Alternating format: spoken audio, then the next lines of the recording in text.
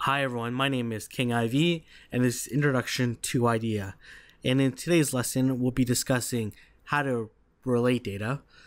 And if you haven't checked out the previous 3 videos, the IDEA software, importing data, and categorizing data, I recommend that you check those out before you watch this lesson, because it'll really set up how we're going to perform the activities here. But let's go ahead and get started.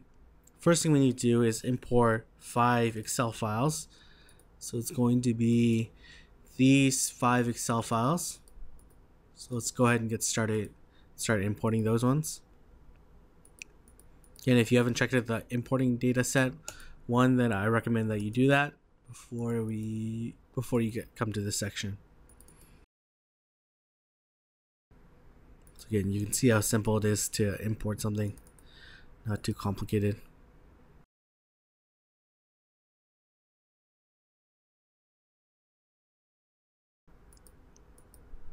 Perfect. So now we have all 4 files imported, and what we want to do is really focus on this area right here called relate.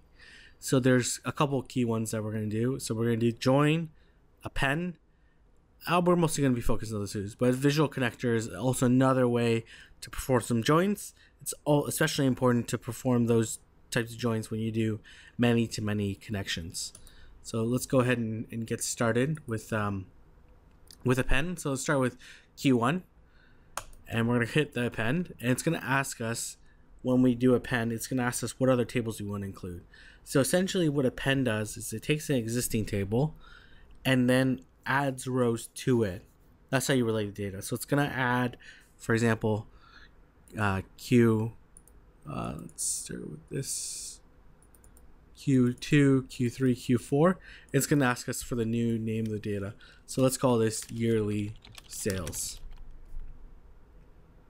As soon as I press OK, now this is made up of 36 rows, which is the combination of the 4 quarters. So you can see how this is a really neat and handy way of combining data in a very efficient manner. Next thing we want to do is we want to join the data. So what the concept of joining data is adding columns to it where you don't have the information. So here I have the sales amount, the product, the store number, and the quarter, but what I don't have is the margin. So what I'm going to do is I'm going to take this margin percentage from the product margin table and connect it with the yearly sales data. And I'm going to be connecting it based off the product ID, which is consistent in both tables. So here we're going to click on join, and there's a couple key areas here. So let me walk through it. Some of you won't have to change. So for example, normally you wouldn't have to change this area, which is the list of fields in your original table. So in this case, yearly sales, this table I'm starting with, right? And then here you can add a filter. Again, not overly common, but there's definitely going to be situations where you're going to apply the filter. And they give you a really good example here. And then in the secondary database is what's the other table you're going to join with. So in this case, we're going to be joining with the product margin. And it's going to ask you what fields you want to include. In this case, I only want to include margin percentage. So I'm going to unclick product. And it's going to ask you, how do you want to join? So in this case, I actually want to join based off of product. And they have to be consistent types. So you can see that there's C here. But there's also opportunity. You can also include more than one row if you wanted to. But you can also include numerics and dates, but they all have to be the same type. That's going to be really important. And you can as well have more than one key that you want to join on. And it's going to ask you what kind of join do you want to do. So you can do matches only, which is basically the intersection. You can do records with no secondary match, which is going to basically give you all. So if I were to highlight this, it's going to basically be that yellow area. If I can.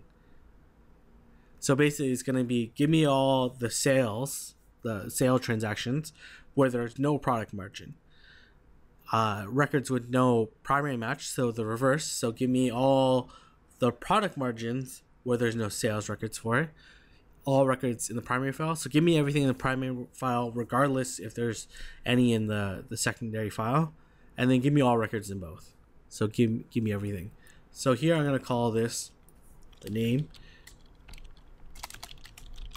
use sales with product margin.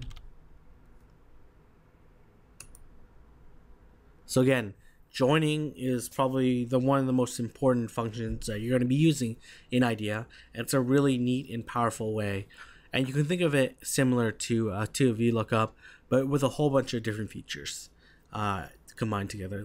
Like for example, the unmatched or the many-to-many connections that you can perform. So if you have any questions or comments, feel free to leave it in the comment section below, and I look forward to speaking to you next time. Thank you.